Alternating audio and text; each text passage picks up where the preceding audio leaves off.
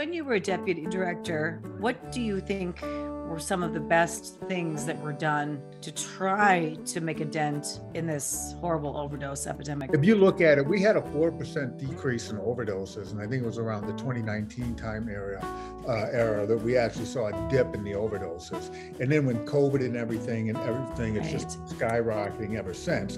So when you have these periods of lockdowns, anybody who was new into recovery, disastrous time period for them. But I would say one of the best things we did worked on both the demand and the supply side. So we took it as a double-pronged approach.